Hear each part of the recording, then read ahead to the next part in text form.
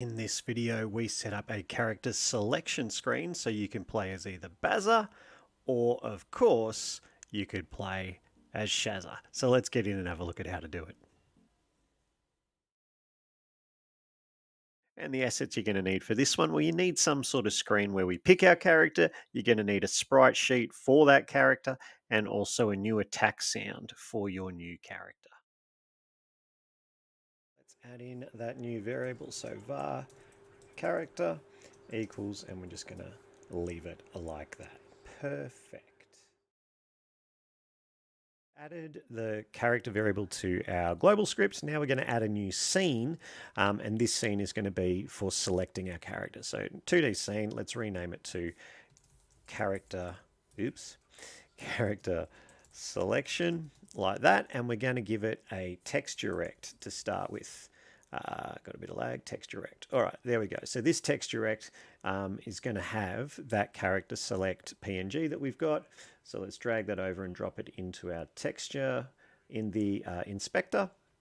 All right, now we're going to turn this to ignore size in our expanded mode and just make that so it's the size of our window, like so. Too easy. Let's give it a save as we're going along to make sure that we don't make any errors and can easily go back. All right, now we're going to add in a texture button and another one. And these texture buttons are going to serve for selecting which one. So we call one of the buttons Bazza. We're going to call the other button Shazza, like so. Then we can just arrange those over each character. Doesn't need to be perfect, does it? I doubt people are going to click on the very edge of it. But we'll do the best we can.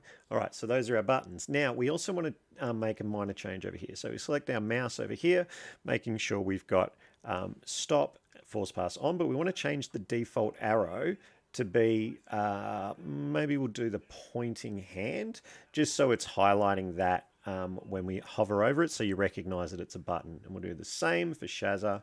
So we want that to be pointing hand. And that means that now when our cursor goes across, it's going to change from a normal arrow to that pointer. All right, that's that bit done. I think the next is going to be our script. Attach a script. So we go back to our root node. We click on the script adding thingamajiggy. Character selection sounds fine by me. Create that. That's going to open up with our basic template. Now we want to signal Bazza and Shazza through. So we're going to click on Bazza, go over to our node over here, and we're going to have our button pressed. And then we're going to do the same thing for Shazza, button pressed. And that signals those into our character selection script.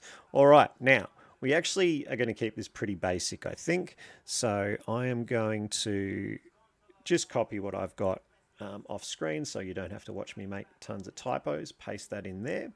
All right, so we've got our two buttons here. So global character. So remember the variable we made, character, in our global script. So Bazza and Shazza. So basically what we're doing when we click on this particular button for Bazza, we are selecting that particular name to fill in that variable that we created, and then we load the world. And vice versa. So for Shazza, we create that name.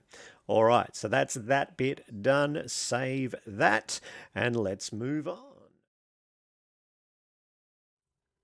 So I just duplicate all of my animations and give one set of them Bazza underscore and the other set of them Shazza underscore, and pretty much just go through and copy it all exactly as it is.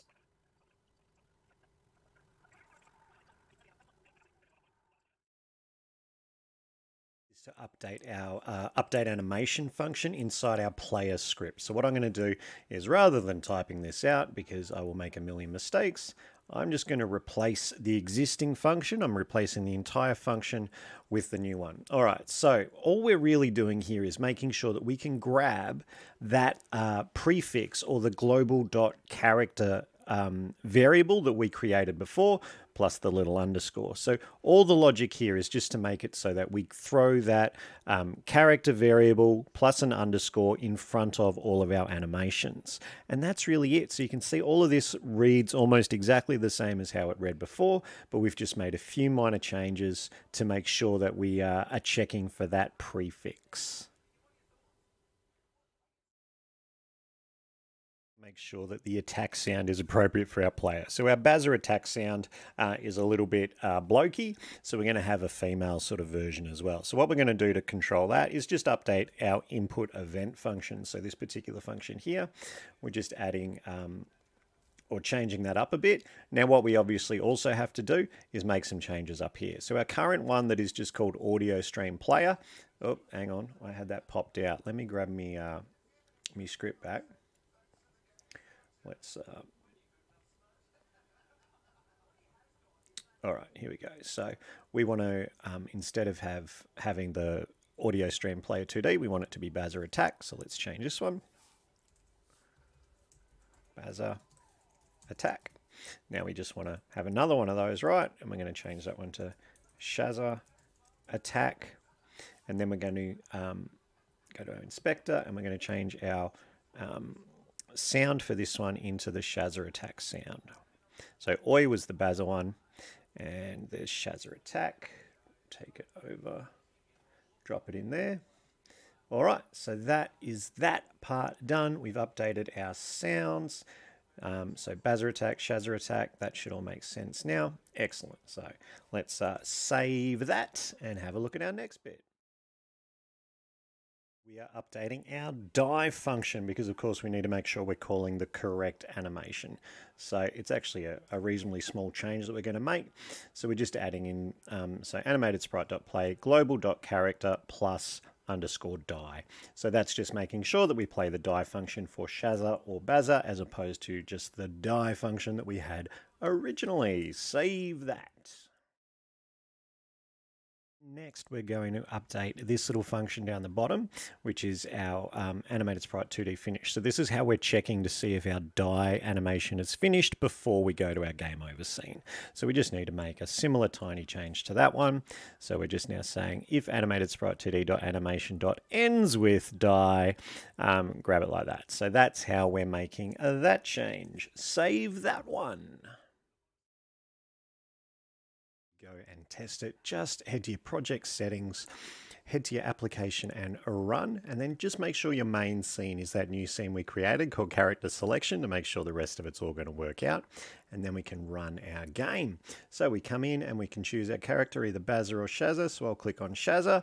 There she is there. Nighttime has passed. She's getting chased. She can attack the magpie and you can hear our new sound. Going to go and grab that torch. There we go. So it looks like that is working perfectly. Let's go back out though and just test it with Bazza as well to make sure that that works. Select Bazza, and I think what we'll do for Bazza is we'll get him to die to make sure our death animation is working as well. So let's go and hunt down something to kill us. Oh, and here comes another one. And the animation plays. And then it is. So to get all that working, you must create a new scene and script for the character selection and update the player and global scripts with those animations and sounds, and obviously update the player animations. What you may like to do is think about how you could use that new character variable to create unique and different abilities for each of the different characters, because using that variable allows you to just change anything you want to change really, really easily. What you might like to do is consider how you would expand this to have more character choices. Maybe you want more than just two. You can now choose your character at the start of the game in, I think, the easiest way. Next time, I think we're going to be looking at ranged attacks. So the quote I want to leave you with this week is from Thich Nhat Hanh, and he said, "The present moment is filled with joy and happiness. If you are attentive, you will see it.